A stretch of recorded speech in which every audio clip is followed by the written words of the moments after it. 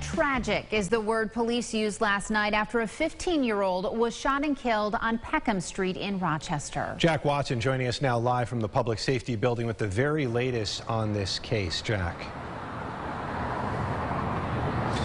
Adam, we're getting a better sense of the circumstances that led up to the death of 15-year-old Jamere Wade, according to Rochester police. And according to the Rochester Teachers Union, we're also learning that he was a Franklin High School student.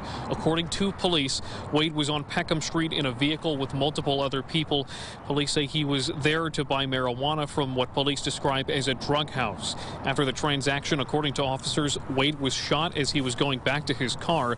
That's when those in the car drove him right to the hospital. He was rushed into surgery there, but ultimately died of his injuries. The Rochester Teachers Union president told us in correspondence today that Wade was a student at Franklin High School, and teachers in the RTA requested more security to the school today. Police at the scene last night say it was indeed tragic. It's tragic. I mean, it's concerning for all of us that we're seeing the level of violence that we're seeing. It's not only the homicides, but it's the assault shootings too.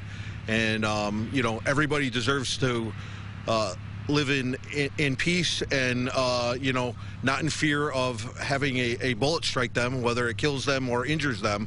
And, you know, the Rochester Police Department is doing the best we can to try to quell the violence. And as part of police efforts, Adam, they are asking anyone with information to come forward. They can contact either Crime Stoppers or the Rochester Police Department itself. We are live at police headquarters. Jack Watson, News 8.